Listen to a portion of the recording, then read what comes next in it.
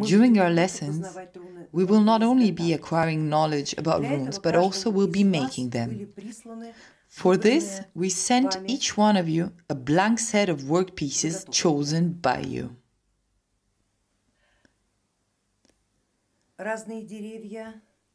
Different trees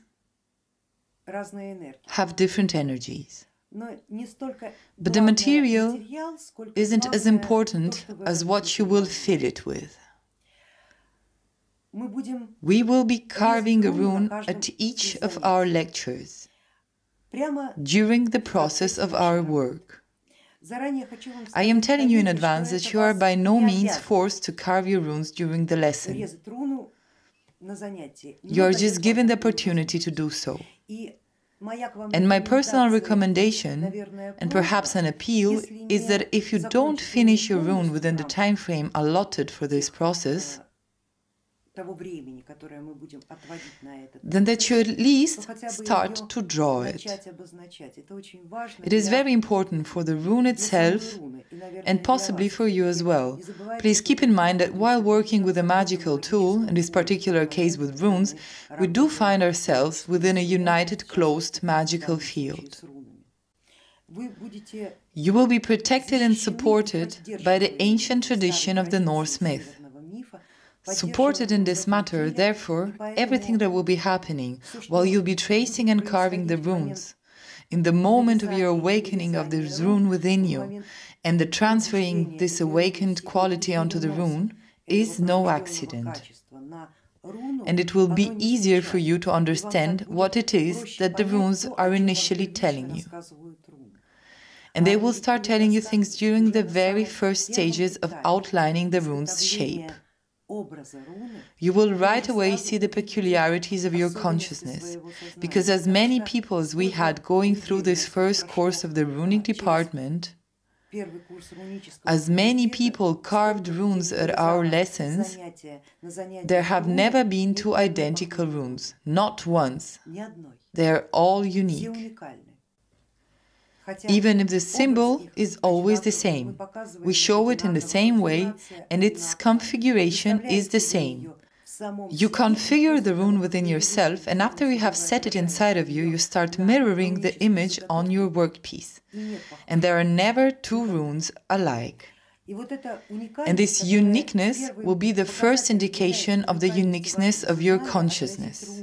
Yes, I am the way that I am because you now have simply transposed yourself, reflected yourself within me. Such is your consciousness. Look, I have this certain thickness in the shape you cut out.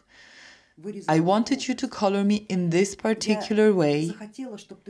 I wanted the depth of the cut to be precisely like this. Your hand cuts the way it does without knowing why it does it. But the rune knows. And once the rune is ready, it shows itself to you.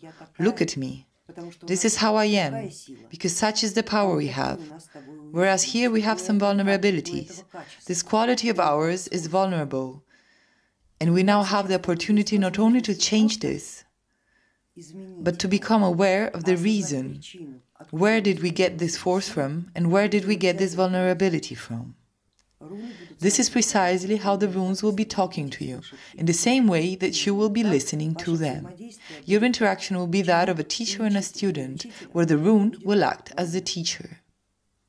And each rune will be teaching you.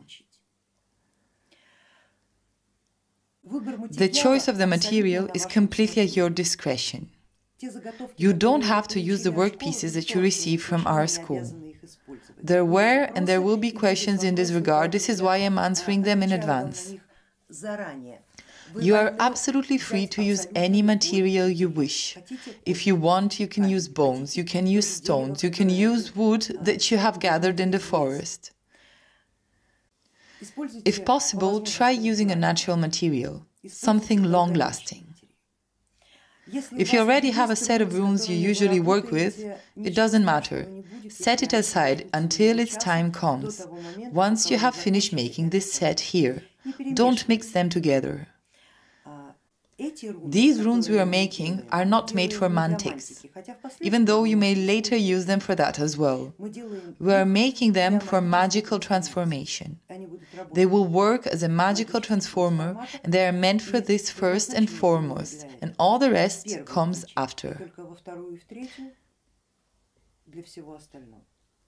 Therefore, never mind how many sets of runes you possess. As many as you may have, they will not disappear, and there is a time for everything. You can easily use them further, as you did before, if you have been practicing runic mantics. Whereas this particular set, treat it as if it were a certain highlighted portion of your consciousness. Don't force it before it's time, before it is ready. It is not even like the consciousness of a baby. It is the consciousness of a newborn God, a newborn world. Protect it. Protect your runes. Keep them in secret. Don't show them to anyone for now, or even better, never show them to anyone.